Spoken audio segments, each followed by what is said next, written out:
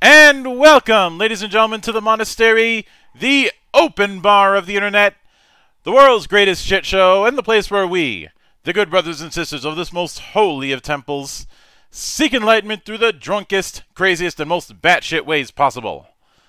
I am your one and only gaming monk, better known as Mildra, and with me I have a returning good brother to the temple, coming to us straight from Evil Genius Games, previously known for the D20 Modern meets 5e expansion known as, well, not expansion, just insanity, known as Everyday Heroes. Now coming back with two of their cinematic adventure paths, with Isle of the Damned representing Kong Skull Island and Dominion of Iron representing Pacific Rim. The one and only Siegfried. He doesn't have Roy, but he is Trent.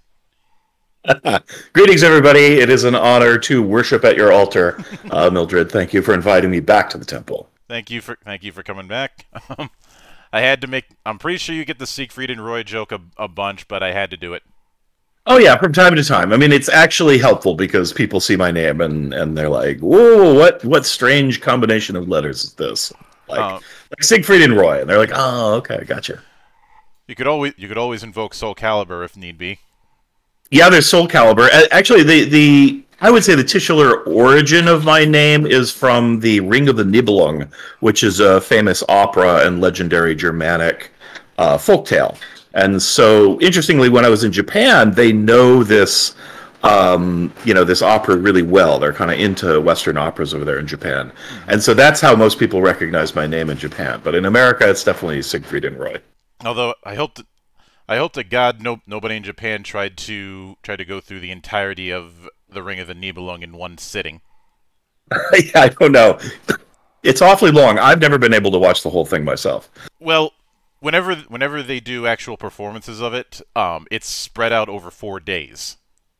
Yeah, it's quite an event. It's a marathon, much like our cinematic adventure paths. Yeah, and it's funny you bring up the Ring of the Nibelung because not too long ago, a YouTuber who I follow, Mandalore, had done a video on a really weird adventure game that was trying to do a sci-fi take on that story called Ring.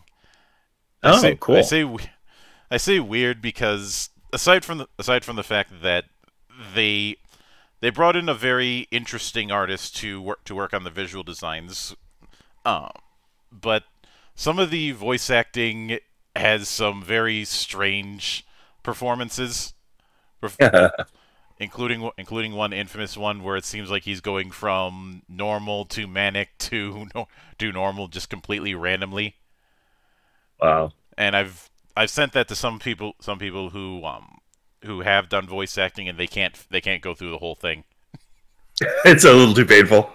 Yeah, I wonder. I mean, I imagine that might be, because I've seen how voice acting gets done sometimes. And, you get different directors and different takes, so they don't give the actor much guidance, and then later they cut everything, right? And then when they cut, they realized, oh, we didn't actually ask him to do the right direction for these scenes, and then so it gets edited together in a crazy way, and, the actor may have had no idea what was happening, right? So you never know how that happens, but it's I find it personally kind of amusing. I like disaster stories, so yeah, sounds like a good time. Everybody likes a car crash. I've talked at length in the past about the sheer insanity of the creation of the film Heaven's Gate. Yeah, Which totally. I think the Final Cut documentary is still up on YouTube, which goes into detail about it. And disaster stories was what got me back into paying attention to certain sports. Oh, okay. Because, well, there's always every sport has that one team or that one guy who is the unluckiest guy in the room or is run like a clown show. Like yep. In basketball, it's the Knicks. In football, I'd say it's the Browns because the Browns live in hell. Although I could make an argument for the Cowboys because they keep acting like they're America's team and they haven't done anything in 20 years. In Formula One, it's Ferrari. They are not a clown. They are the whole circus. They were so cool when I was a kid, though. I think the whole Spygate scandal broke them. Yeah, probably. And yeah, in the early 2000s they were kicking ass, but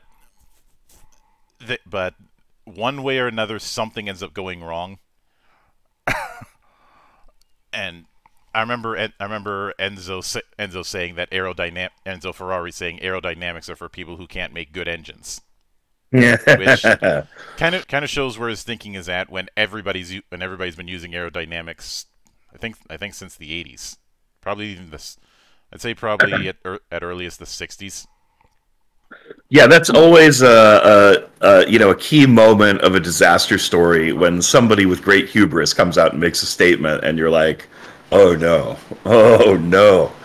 I remember one time I was at Gen Con, and the people from Wizards of the Coast were presenting about Gleemax. I don't know if your listeners know the story of Gleemax. I know about Gleemax. It's a great disaster. It was sort of Wizards' first attempt to make a gaming portal and gaming-centered kind of social network. And I used to be a software engineer for a long time, and they got up on stage and they were talking about Gleemax. And, which we were all like, well, it's an interesting name. I mean, I get it, but it's not that great. But then they said the key word, the disaster statement was, and we've been given such a huge budget, there's no way we can fail, right? As a software engineer, that is a huge red flag. If anybody thinks their budget is way more than they need or is a big budget, then the project is going to be a disaster, because A, they're going to waste a lot of time and money, and B, they probably just don't know what they're talking about, because there's never enough money in software engineering, right? You always wish you had more people and more time, so. I'm pretty sure you could hear me cringing as soon as you said that. Yeah, it's just, I was just like, oh, well, they're doomed. I guess that's it. And indeed they were. I realize it's been a while, and some people have probably forgotten about this, but, did everybody just conveniently forget about Waterworld? Oh yeah, that's another great disaster film. In both in context and in story. Yeah. Well, the film itself isn't bad. It's just it was way, way, way too expensive and couldn't break even. Yeah. I enjoyed Waterworld. I mean, I like almost any apocalyptic film. Even the worst ones. I at least love the idea and the creativity that goes into it, right? Mm-hmm. And Waterworld is no exception. I enjoyed it. It's sort of objectively not very well made in the end, but it's still kind of a fun movie. I do enjoy it. So, with Kong Skull Isle, with Isle of the Damned and Dominion of Iron, you are introducing what you call CAPs, cinematic adventure paths. So right. I think the first thing to establish is what is the difference between a module in the traditional sense and a cap? Well, I think it is mostly just a matter of length, and the idea of an adventure path, which we can't claim to have invented, but that's more of a Pathfinder thing, as far as I know, is a long campaign, really, that takes you from level 1 to whatever the max level in the game is. In our case, level 10. And so it is a full story arc that takes the heroes from their very beginnings, facing the kinds of dangers that Kong, Skull Island, and Pacific Rim are able to offer, which are quite formidable, all the way to kind of mastery of their skills and abilities, and the mightiest foes available. So that's the idea of an adventure path. It's just sort of a full campaign.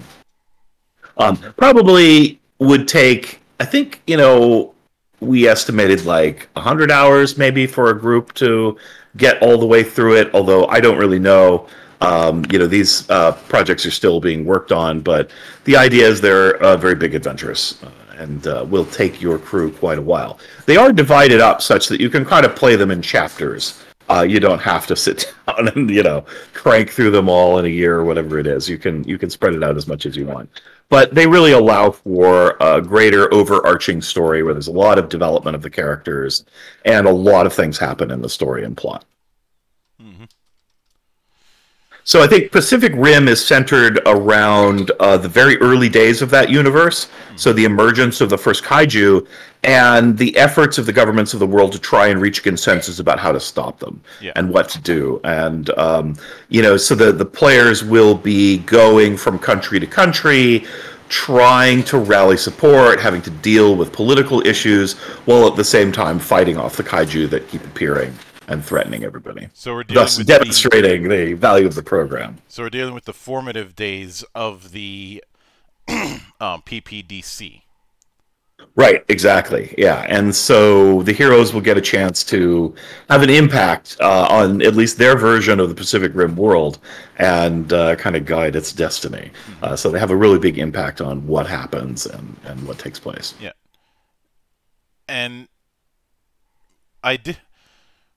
I'll focus on Isle of the Damned first. Okay. Now you end up going into the gist of certain things. One thing I'm curious about is because of the fact that a lot of it is an exploration affair. Even with the new beasts that you're putting in, do you plan on putting in some sort of like an event table or a wandering monster table to help facilitate that exploration? Yeah, absolutely. So that's something you don't find in a lot of our products, but in fact the Kong Skull Island cinematic adventure has a few of these. Based on the content of that book. But this is going to be a much bigger book, so it'll definitely have random encounter tables, and they'll be significantly expanded from the ones that are available in the cinematic adventure. So to include all the new creatures and different types of events that can occur. And so I think that'll definitely be part of it. There'll be a lot of set encounters. It's not going to be all a big hex scroll kind of a game. But because we want people to be able to explore anywhere on the island, and we're not going to detail every location on the entire island, that would be too big even for a cinematic adventure path, we want the ability for game masters to have people explore and have emergent stories take place. So that's definitely going to be included. Mm-hmm. Now, it is, at the end of the day, still a mystery story. And those are a tricky affair to handle as a GM. When it comes to handing out clues, how do you for the bigger mystery within it? And I'm not asking for spoilers, but how do you plan on having Isle of the Damned go about that? Yeah, it's a good question. I'm not personally going to be writing the adventure, but I often edit and provide feedback to the adventure writers. I'm mostly the game mechanics guy, right? And so I'm not super heavily involved in the 2 Legendary Bundle adventure paths. I am as part of the team and being in the meetings and everything, but I'm not personally going to write a lot of the material. Yeah. But here's some of the advice I give to kind of adventure creators. One is that if there is a clue that is essential for following the plot, like you need this clue to move forward, you do not want to put that in a dice roll for the players. Or if you do put it in a dice roll for the players, put it in the dice roll early, and then you cannot avoid it later on. Because if it's essential to the plot, you don't want to leave that up to chance.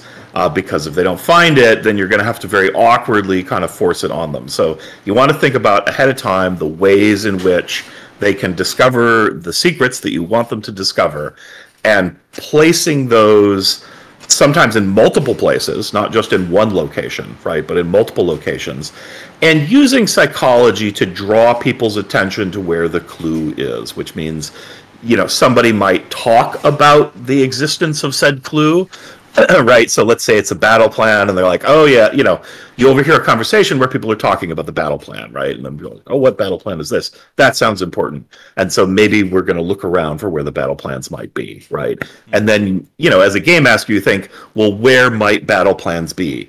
And as an adventure writer, you can actually place the battle plans, even if there's only one set, in multiple locations. And where they really are is the first place that the players end up looking for them that is reasonable, if that makes sense, right? Mm-hmm. So they could be in the lock cabinet, they could be in the secret compartment of the desk drawer, and they could be in the briefcase of the general, right? And whichever of those the players happen to encounter first is where they really are. And it's kind of a narrative trick, but it's one that will feel very natural for players and make sense in the storyline, so as long as you're rational about where you put things. So being fluid as a game master and as an adventure writer in order to tailor the experience to the player's decisions is a great way to keep player agency, but also keep the plot going, if that makes sense. So people don't feel railroaded, but you are kind of using the levers of narrative storytelling in order to make sure things can work out in the way that they need to for the adventure to continue. On the other hand, goodies that are not essential to the story, but enhance it or add something interesting or give the players unique advantages, those I would say I hard code into where they are in the adventure. And then it really is, if the players are clever and discover the thing, they get the benefit, right? If they don't, they don't happen to get that, and it makes things a little more challenging. But that way you get the game mechanic feel where their decisions are going to matter in the outcome, but they aren't going to derail the whole campaign. Now, kind of a long explanation. Yeah. Well, like I said, there's a whole lot of traps when it comes to... Oh, did I lose you, Mildred?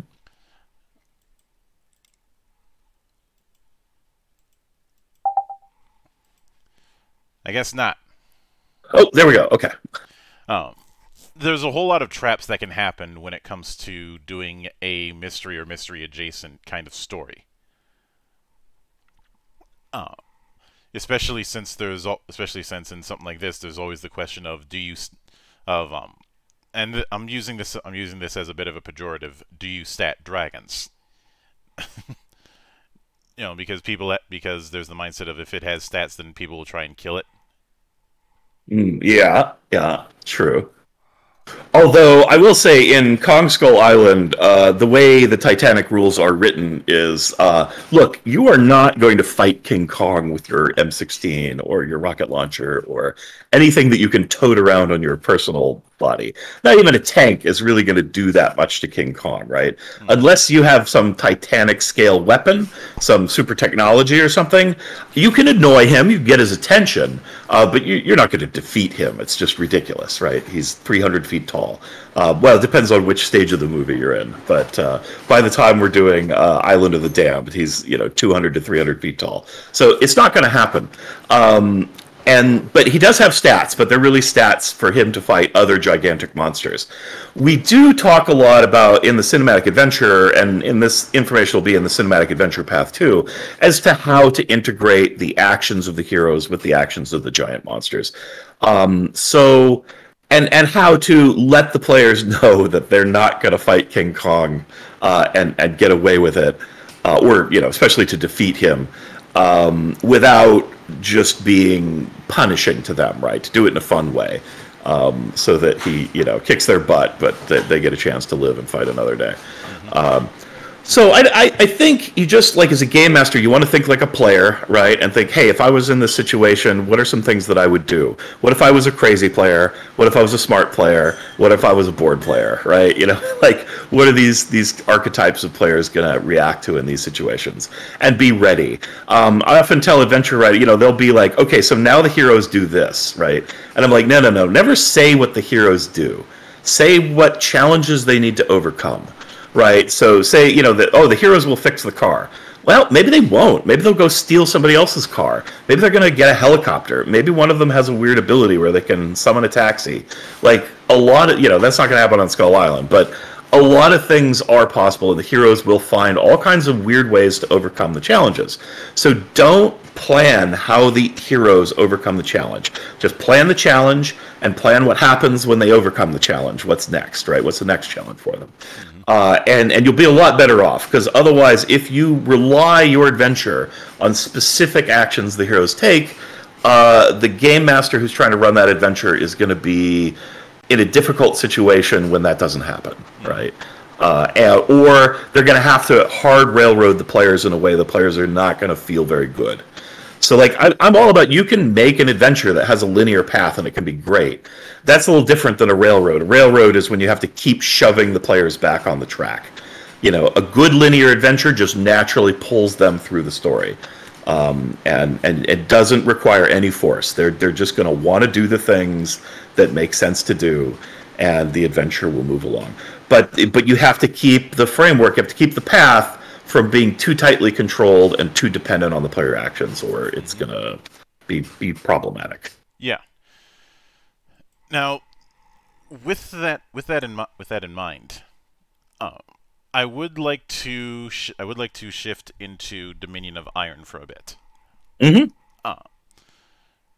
So, I do remember one of the things that I had asked was on the notion of the creation and use of Jaegers, because obviously in the source material there's the whole thing of a 2-pilot setup because the feedback on one pilot was too much, so one for each side.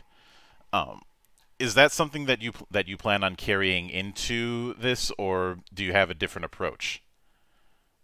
Yeah, no, that's absolutely still the case. The rules that we wrote for the cinematic adventure are going to be the same for the cinematic adventure path, because these are, these legendary bundles really focused on the adventures themselves. They will include the rules necessary to play in the adventure that were first published in the cinematic adventures, but they're going to have expansions on that and extra choices.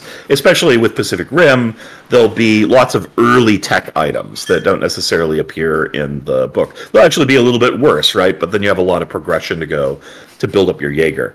But the basic technology of having 2 pilots is totally central to both the gameplay mechanics that Chris put together. That's Chris Goober-Ramsley, who's the game designer on Pacific Rim. And to the setting itself, right? And I gotta say, it's one of my favorite mechanics in all of our cinematic adventures.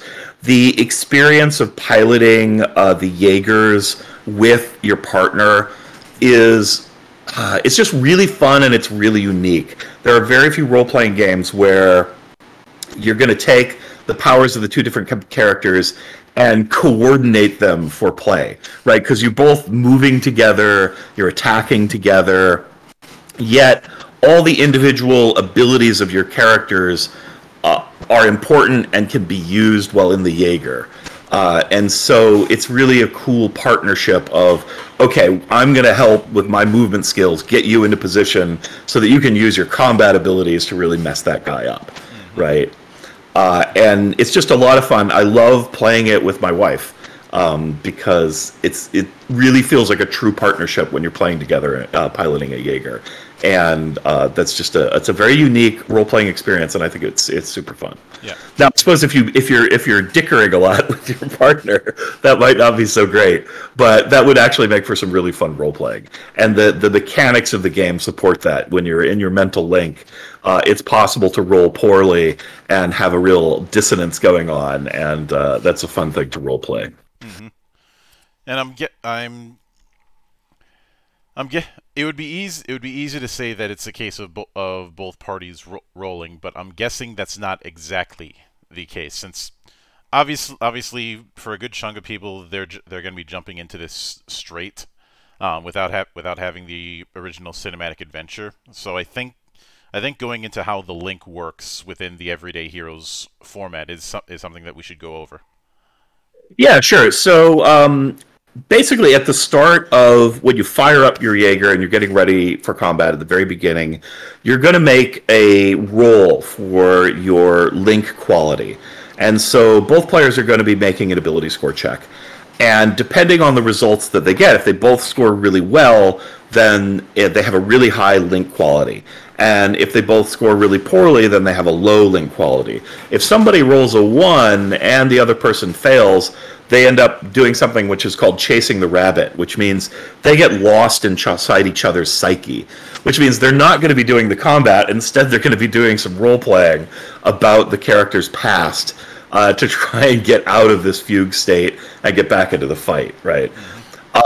And while they're fighting, if the Jaeger takes critical hits, and in certain other situations, certain creatures have an ability to challenge people's psychic link, then they're going to have to make this check again, or the quality of their link could go down, or it can go up if you get a critical hit or a cool moment or something like that. So, and the way the link quality works is, let's say you've got a really high link quality and you're going to make an attack. Well, both of the players, the Jaeger is, let's say, shooting its plasma cannon. Both of the players in the Jaeger are going to make separate attack rolls for their character based on their skills and abilities, right? And if they both hit, then both of them get to use their character's combat abilities as bonus damage or advantage on attacks, whatever happens to be on that attack. So it's going to be really powerful, right? If only one of them hits and the other misses, then what happens is, and I should also say, all the Jaeger weapon damage is biurnal. So it has like 2d6, 2d8, 2d12 type damage. So that if both of you hit, you both roll a d12. If one of you hits, only you're doing half damage, essentially. Only the player that hit is rolling their part of the weapon damage, right? And also only that player can apply their abilities to the attack or their talents to the attack. So when you have a good link quality, it gives you more advantage to get a situation where both of you are applying everything possible onto the attack. And if you have poor link quality, then what happens is, like, you know, if either of you fail, then the attack just completely fails. As where if you're at normal link quality, if one of you hits, then that person still hits. And if you're at very high link quality, it gives the other person a chance to roll again and score a hit. So it really affects the quality of your attacks and damage when your link quality is high or low. And of course, if it gets really low, all kinds of problems start to happen. So yeah. Now, when it comes to building Jaegers, I get this. I had mentioned beforehand the last time I had you on that it's as tempting as it would be to build them like you would any standard vehicle. I get the sense that's not what you guys had in mind. Not entirely.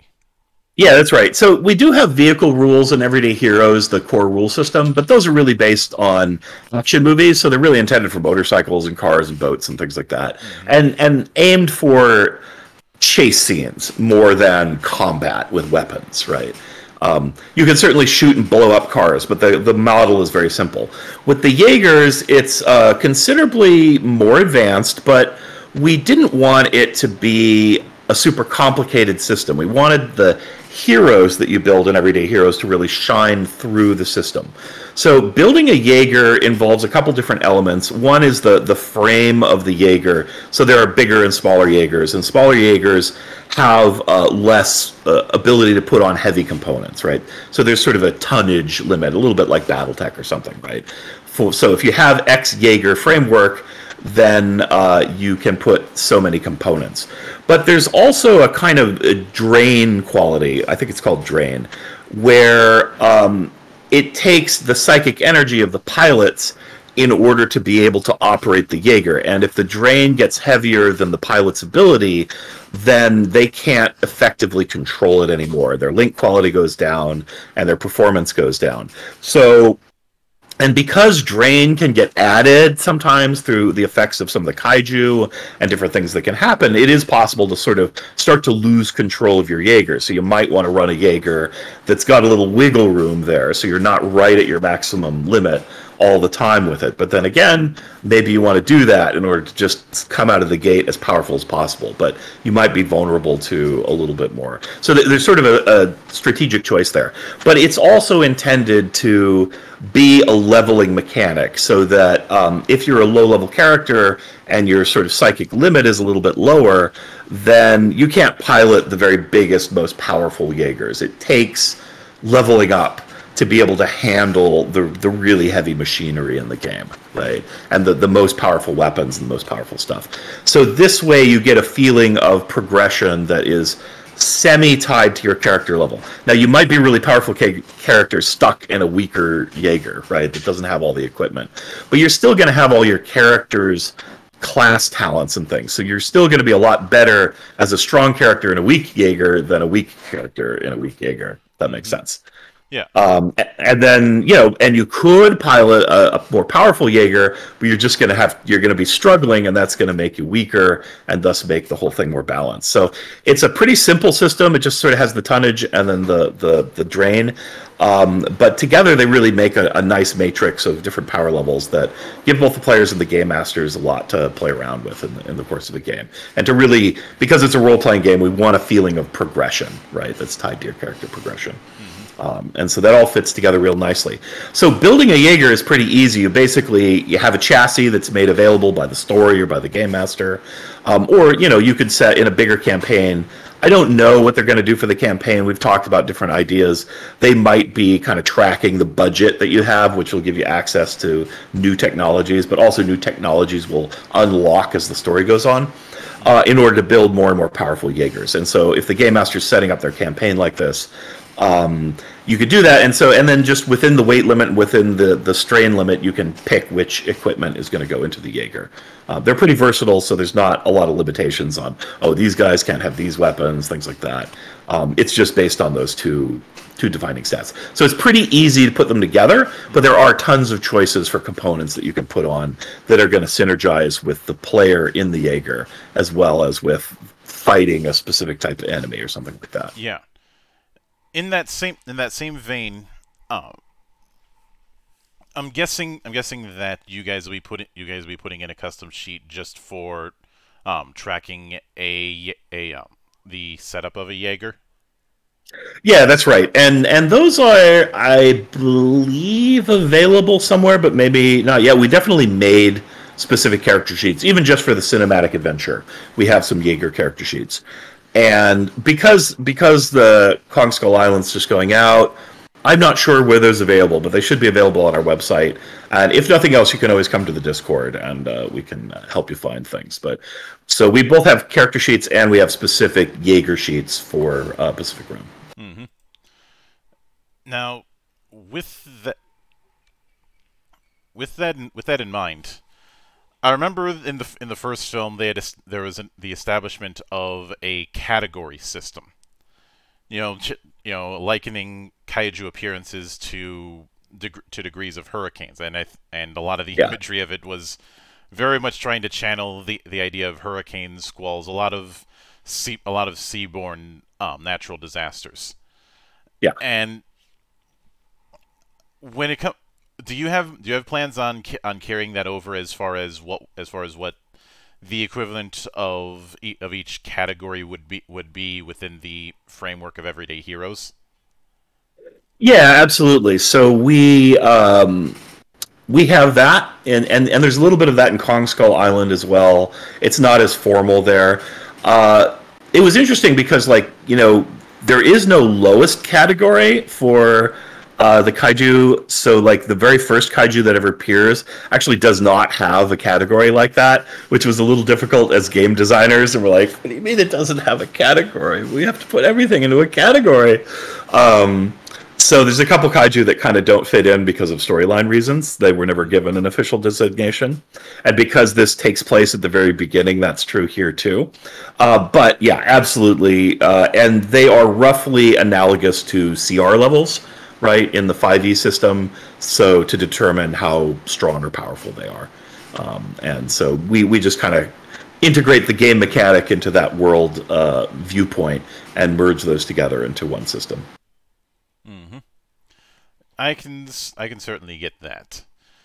Now, within all of that, one thing that I'm curious about is how is within Everyday Heroes you had that mixture of class and archetype, which we talked about beforehand. Do you guys have any plans on putting archetypes or any character creation step that would be setting exclusive to either Skull Island or Pacific Rim? No, I don't think so. We didn't have to do that for the cinematic adventures, and we're not going to add a lot of... There will be new rule elements, as I like to say, in the cinematic adventure paths, meaning new equipment and new feats, probably, and some stuff like that. But we probably won't be adding a lot of new rules for the adventure paths. They're mostly focused on the adventure. So only most of the ones that are already in the cinematic adventures themselves will appear in the adventure paths, I believe. These products haven't been fully finished yet, right? So we have outlines and plans for everything, but they haven't been completed yet. So I'm not sure exactly what they're going to put in there, but I don't think so. In Highlander and in Total Recall, we introduced a new mechanic to the game called Origin, which is another step in the character creation process. Origin is basically what D&D would call race originally, or they call species now, right? So it's for playing robots, or in these cases, playing mutants in Total Recall, or playing immortals in Highlander. And so we added in that mechanic called Origin. The way it works in Everyday Heroes is that it's part of ability score generation. So your Origin will have instructions on the different ways you can create ability scores for them, and for all three systems. So we offer both the array system, a point buy system, and rolling dice. And so it'll have instructions on how to create ability scores for that Origin, and then it will have the special unique abilities, advantages and disadvantages associated with that Origin. So as you can imagine, immortals have a lot of advantages, aka they cannot die, they can heal from wounds, they have a lot of nice things going for them, and so they have lower ability score generation to start with. Like, they get less points to work with, or a little bit weaker array, or slightly worse dice rolls than the standards, in order to help offset and balance them. And the system works pretty well. It's interesting, too, because like with the array mechanic, you can actually just give people a kind of a different spread. So some Origins can have a little bit more even distribution. Some can have a little bit more min-maxy distribution. So you can also play around with kind of the character. We never tell people, oh, these people are always strong or always smart or that sort of thing. You still get to kind of choose where you're going to put the ability scores. But we can work a little bit of a different character into a creature. Like if you're a mechanical creature, right, maybe you're a little more evenly distributed, right, because you don't want to build a weakness into a robot, that kind of thing. So it turned out to be a really interesting mechanic, because it really let us play around, and it let us really balance mechanics in an interesting way. And when we could give higher or lower maximum starting ability scores and things like that to just create a nice, fairly well-balanced character. But the other nice thing is it fits perfectly into the system we already have, because you just say, oh, the standard way you generate ability scores, that's the human baseline Origin, right? And so was already baked into the rules. We didn't know it. That was not planned originally. It was just something that we managed to make it work out that way through a fair amount of trial and error until we came up with the idea. Okay. But works pretty well. But Kong Skull Island, Pacific Rim, the heroes are pretty much always human. So, but if you want to mix genres and you want to, let's say you're doing Pacific Rim Shadowrun or something, right? Well, that's a mechanic you could use in order to introduce elves and orcs and things into the Pacific Rim universe. And that's also something we'll be doing heavily with our Everyday Arcana project, which is our spiritual successor to Urban Arcana. And so we'll be using that mechanic a lot in that book. Mm-hmm. And now with that in mind, when it came to the kaiju, eventually the more advanced types would have some more unorthodox ways of combat instead of just brute forcing everything, or in some cases using breath weapons because point of origin. Yeah. Are you going to be expanding on that concept with the kaiju you're going to be adding? I think so. That's one of those areas I'm not going to be doing that, and I don't generally. I did do the monsters for Skull Island, but I don't like doing NPC and monster generation very much. I love coming up with the ideas. I don't like actually statting them out that much. It's not my favorite activity in game design. So other people tend to do that. They're excited about it, so I'm like, you go ahead and take care of it. So I don't know. We've got pictures of some of the new kaiju on the Kickstarter page. So we've got the Bite Mantle, the Gyrax, the Oppressor, Jotar, a Steel Horn, and Steel Tanker. And so these creatures, I'm sure, will have some interesting and cool abilities. Goober, aka Chris Ramsley, who's the game designer, is really creative and he loves making monsters. So I'm sure they will have really interesting abilities. The Jotar definitely looks like, and the Bite Mantle have like glowing something going on inside their mouths. So I have a feeling that they are able to unpack some breath weapons, but I am not sure. And I'm looking forward to finding out, however. But we definitely try to make each monster, especially when it's a giant kaiju or a monster, have a very distinct feel, a character to it, if you will, right? So that it's just not a bag of hit points with an attack on it. It does something interesting. Now, like when I'm doing Rambo right now, we have a lot of NPCs that are just a person with a gun and some hit points, right? Rambo mows them down by the hundreds. So we have some very generic NPCs, and then, some really interesting marquee villains that are leading these bad guys. But in Kong Skull Island and in Pacific Rim, the monsters are arguably stars of the show. So they need to be big bads that have a very particular feeling, a really cool look, and cool mechanics that when you fight them, you're like, oh, it's a Bite Mantle. We're going to have to do X, Y, Z, or it's going to do the other thing to us, et cetera, right? Mm-hmm. I do remember that we had talked a bit about and kind of dipped into the idea of this Titanic scale when it comes to combat. When you mention that, the first thing that ends up coming to mind is things like mega damage from rifts, though fortunately we're not doing all the other things with rifts. That is the reason why that game's my whipping boy.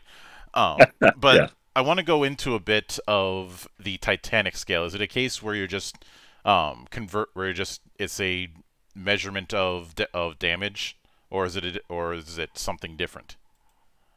Yeah, so I alluded to this a little bit earlier, but the way we did Titanic scale is essentially the same as regular scale in that the way monsters are statted is essentially the same, and the heroes that you're playing when they're inside of a Jaeger have the same number of hit points and do the same amount of bonus damage, etc.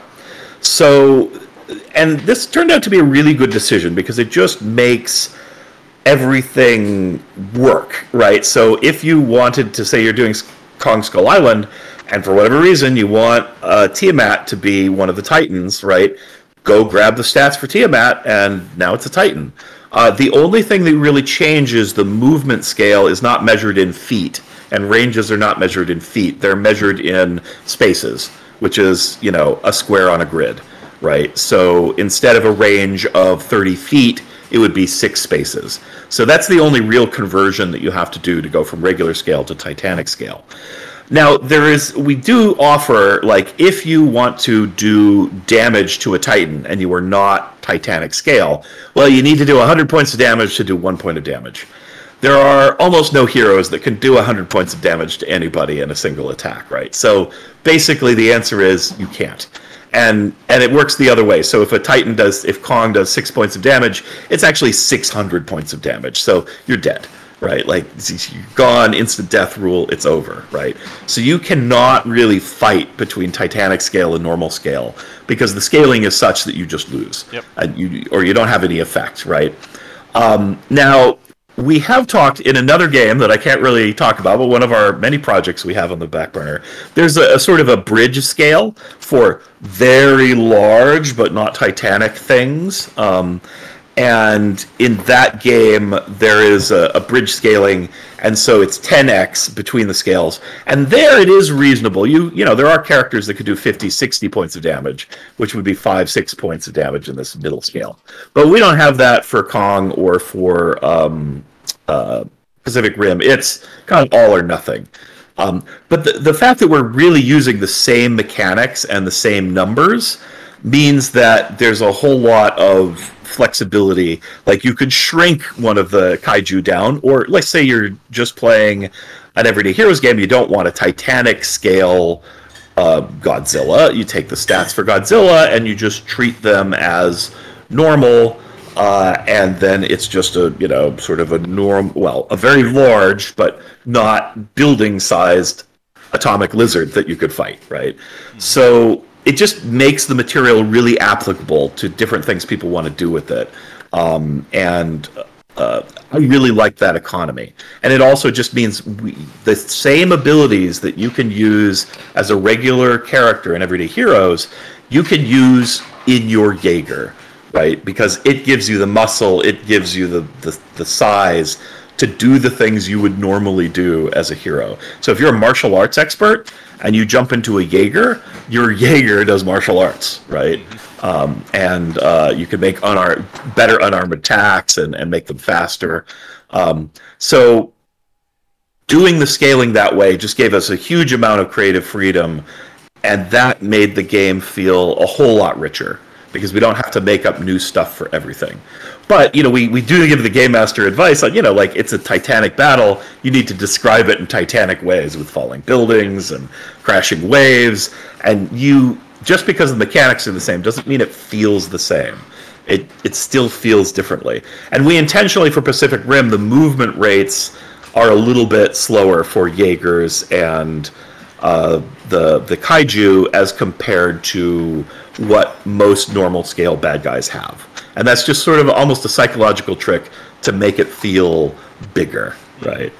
We don't do that so much in Kong Skull Island, because Kong, if you watch the movies, he can move really fast, right? So if you were to take Kong over into Pacific Rim, he would be a very fast kaiju, right? He would be moving at high speed compared to a lot of the Pacific Rim kaiju.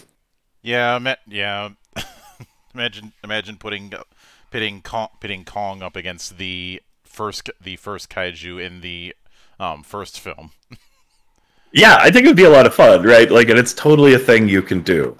And even though in Kong Skull Island, one of our directives of writing the game, we're not allowed to make Kong be a bad guy or to have the players fight against Kong. He's supposed to be an ally for humanity, and we write him that way.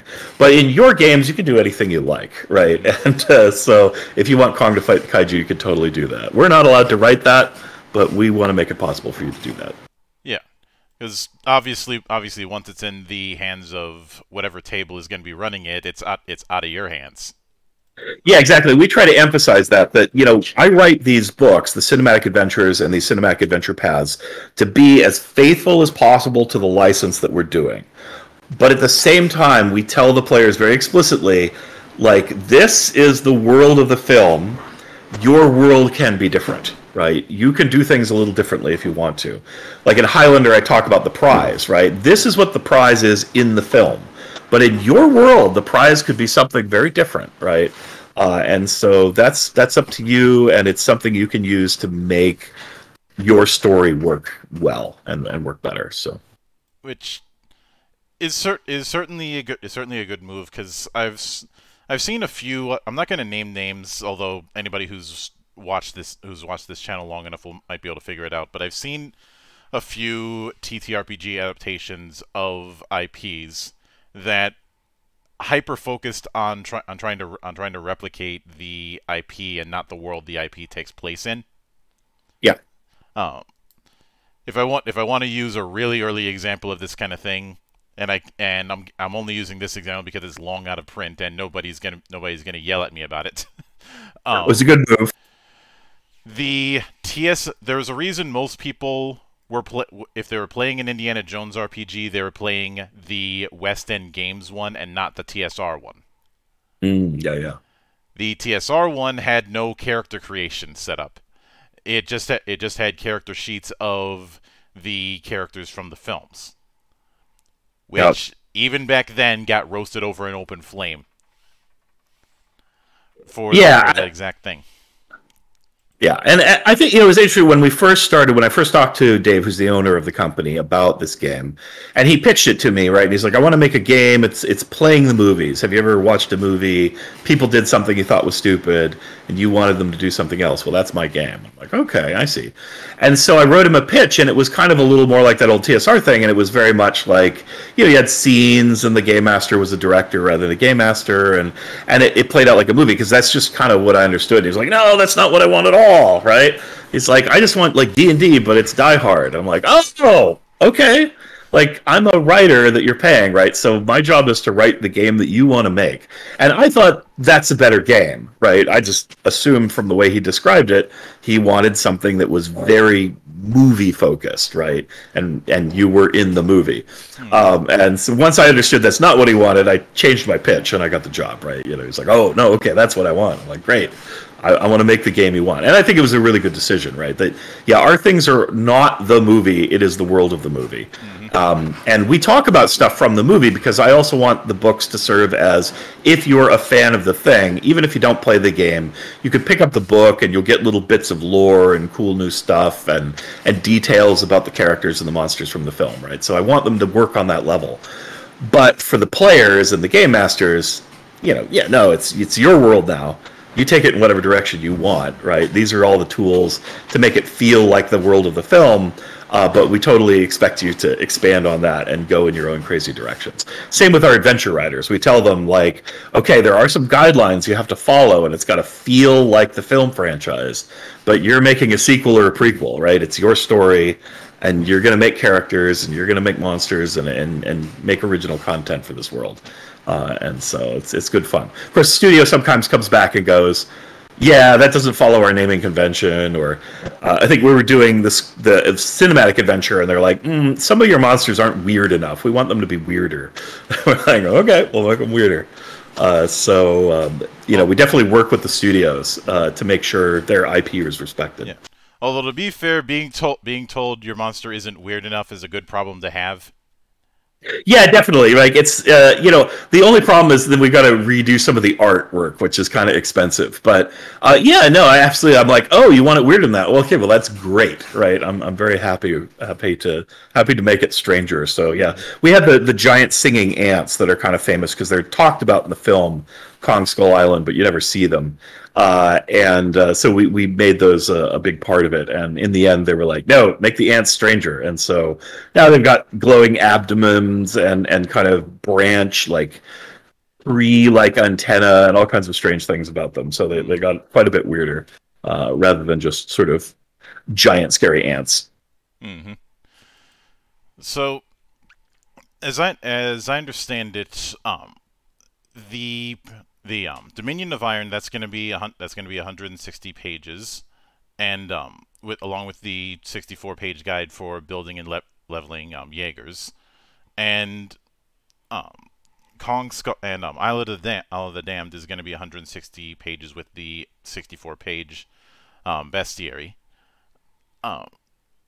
Do you foresee any stretch goals in the next few days expanding upon that, or are most of the stretch goals you had in mind already unlocked? It's certainly possible. You know, for this project, we've kind of kept the stretch goals partly secretive. And I'll be honest, that's partly so that we can make sure most of them get unlocked, right? You know, because you're never sure exactly where your thing's going to go. And, you know, you make a lot of plans ahead of time. And really, honestly, we kind of want fans to get all the goodies, you know, but we also want to entice people to keep pledging and spread the word about the adventure. So I'm experimenting a little bit here by keeping things a little close to the vest. But we do have some icons. We have some miniatures coming up at higher levels. Of course, we do have to hit a certain financial level to make printing miniatures, you know, not lose us money. So those do kind of have a hard monetary cap, but we're trying to keep it flexible. We're not putting in a lot of stretch goals for adding new monsters. We do have a couple of those. The ones that are upcoming here, and they're unlocked now. The rock bugs and the yank bone for Pacific Rim are going to be unlocked and additions to the game. Of course, we sort of plan to include the stretch goals most of the time. Sometimes we'll have a really high stretch goal that's like, well, only if we get there can we undertake that madness. But when it comes to adding things to the book, you know, we want to get them all in. With our first one, we had a little trouble because, you know, we had classes and we'd written the classes and they were all ready to go. And a couple of them were like, man, we're not gonna get it unlocked. That's not good. So we like we made, to get to the last one was like 400K, and we got to like 395 or something, and we're like, whatever, it's unlocked, right? Like, you're getting it anyhow. So we want to give people the maximum value, but we also want the excitement of a stretch goals and things to unlock so people can celebrate. So there's kind of a balance there, but we definitely want people to have all the goodies. So we're gonna pack those pages with as much good content as possible and no filler. That's another one of my battle cries, is like, no filler, right? Everything needs to matter. Yeah.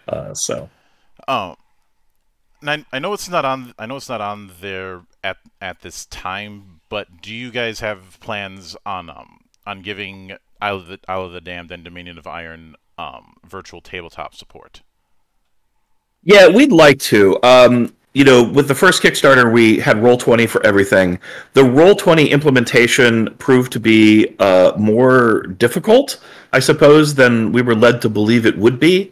And so it's taken a lot longer and been considerably more expensive than we anticipated. And so for this one, and because it was the one area we didn't meet our time commitments on the first one, we didn't want to automatically include that in this Kickstarter, because we really have an ethos of, if we promise you something, we damn well are going to deliver it, right? Hell or high water. And so we just don't want to make promises that we are uncertain about our ability to do. Now, sometimes you kind of have to try, like you have to reach a little hard. And we did that with the first one. But the VTTs were an area that was just a little hard to guarantee. So we absolutely want to have that support, and we intend to do it, but we didn't want to make the promise, if that makes sense, because we're still trying to meet that promise from the first Kickstarter. So we didn't think it was fair to promise something that would be backlogged by something else, right? So that's just a little bit of a challenge we have, but it's something we totally want to do. We just need to find, I guess what you might say, like, faster partners who can produce that content for Roll20. We don't have anybody in-house who's a Roll20 implementer, so we have to rely on contractors for that. And I guess we just haven't found... I mean, the contractors we have, I don't want to say anything bad about them, right? It's just the task was more difficult than was imagined. And so we don't want to reach too far.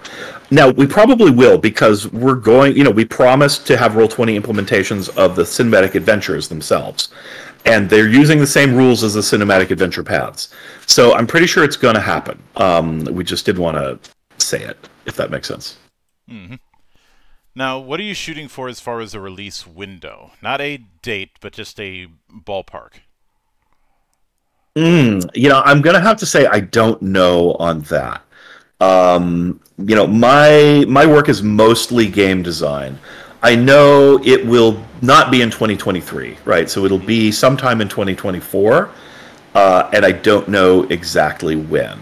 Generally speaking, we'll get PDFs out to people about 2-3 months before it shows up in stores.